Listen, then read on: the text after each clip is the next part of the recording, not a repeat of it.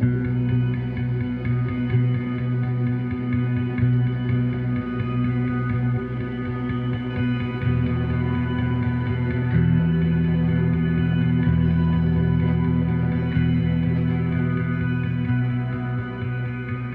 we as a country and as members of the worldwide society move forward in time, it is certain that the world will change and greet us with new challenges.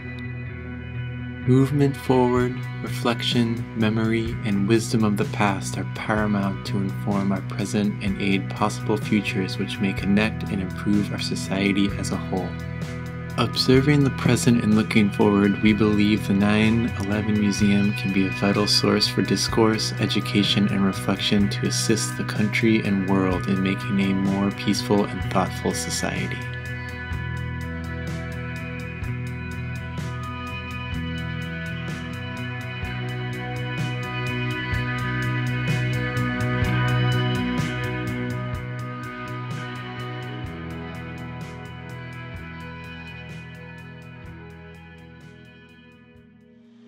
Anne is a journalist living in a rural community 1 hour outside of Paris in 2060.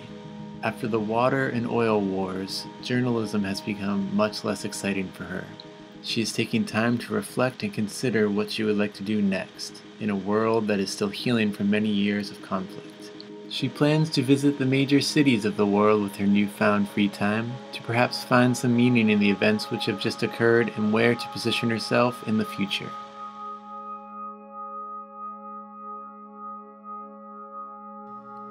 Anne notices the ribbons as she approaches. She is asked by a park guide to sign and then tie one on the wall. This action, Anne feels, helps her to understand she is now entering a space with meaning and purpose.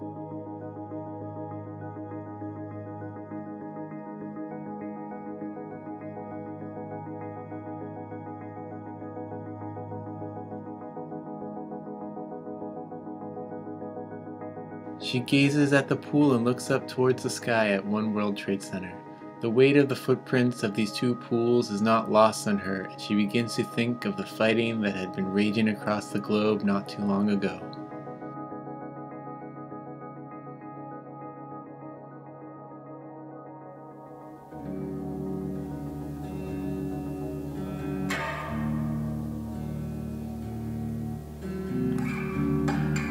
After some reflection, she locates the Personal Trajectory Resource Center, where she is able to browse suggested pathways to follow during her visit.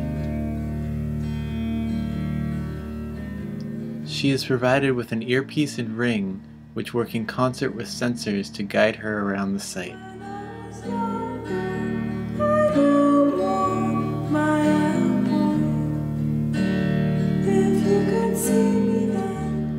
By swiping or hovering over an artifact or point of interest, the ring prompts audio descriptions, enabling Anne to stay present on her pathway. With these devices, Anne may move freely about the grounds. She can proceed directly to the museum, which currently has a special exhibit highlighting members of the FDNY. The museum now works on a curated cycle, highlighting various parts of the narrative of 9/11. This is to give the user more space for reflection and to encourage repeated visits.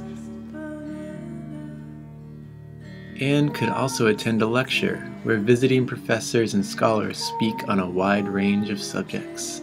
As well, the museum is an accredited university which accepts students from around the world to study aspects of how to promote peace worldwide through history, science, and philosophy.